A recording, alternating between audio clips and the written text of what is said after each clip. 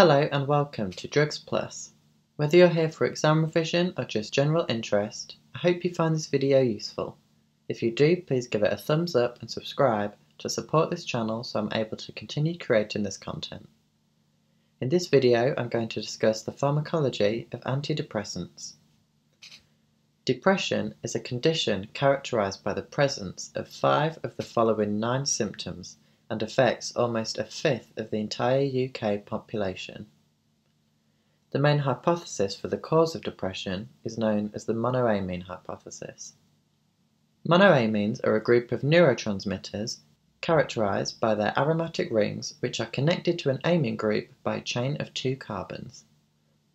The monoamine hypothesis suggests that depression is caused by insufficient quantities of monoamines in the synapses of the brain.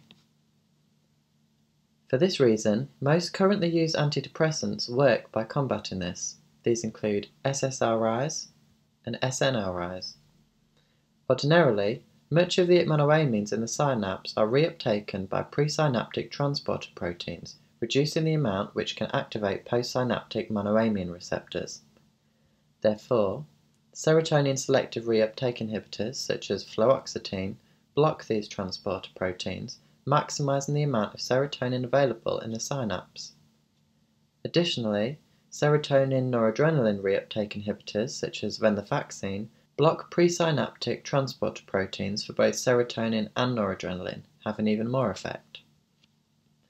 Another class of antidepressants are the monoamine oxidase inhibitors, such as hydrazine.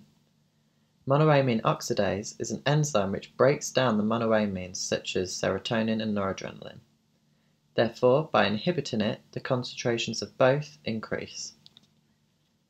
However, for most antidepressants, there is a delay in response of about 3 weeks, where symptoms can actually temporarily worsen. This is a result of the increased serotonin in the synapse. This acts on presynaptic serotonin receptors, causing less serotonin to be released in a negative feedback loop. After around 3 weeks, however, these receptors desensitize and serotonin release returns to normal. Thank you for watching this video. If you found it useful, please give it a thumbs up and subscribe to support this channel so I'm able to continue creating this content. I'll be back with more pharmacology videos soon.